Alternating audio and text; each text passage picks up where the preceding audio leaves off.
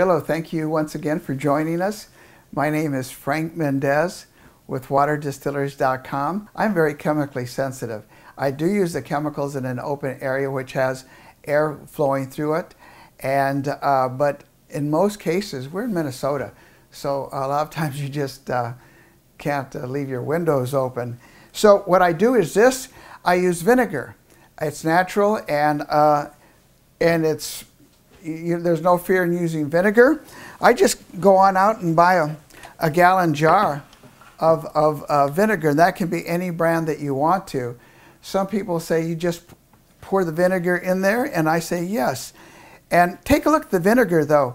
When you read it, some vinegar will say 3% vinegar, some will say 5% vinegar.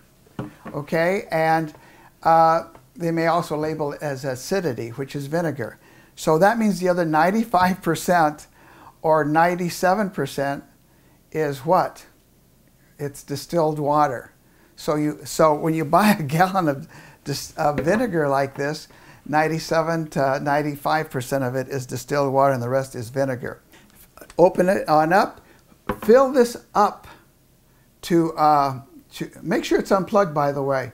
Make sure your distiller's off, because you really don't want your distiller to be on while you're going through the descaling cycle. Whether you're using chemicals or vinegar, it doesn't make any difference. Make sure it's off. In fact, I tell people, so someone doesn't turn it on inadvertently, unplug it. So you're going to open this up. You're going to pour your vinegar in there just above your heating element and let it sit there overnight. And this is after, the question maybe is, well, when do I do that?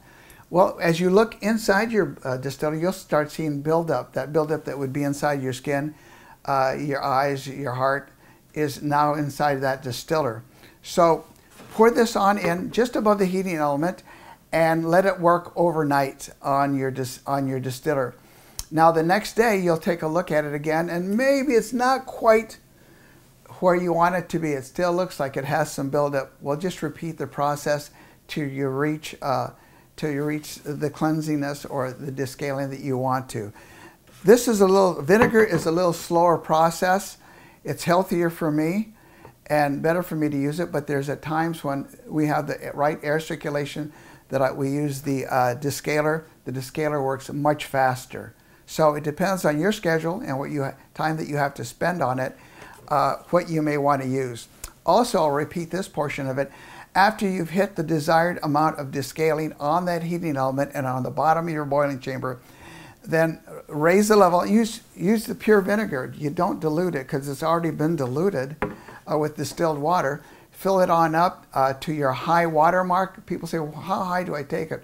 Well, on the inside of that boiling chamber, you'll see what the high water mark is and where the scale is built up, and take it up to that area. It's a lot easier to clean these distillers with vinegar or chemicals than to clean up our heart, arteries, and veins and deal with kidney stones and gallstones and all those other things that come from water.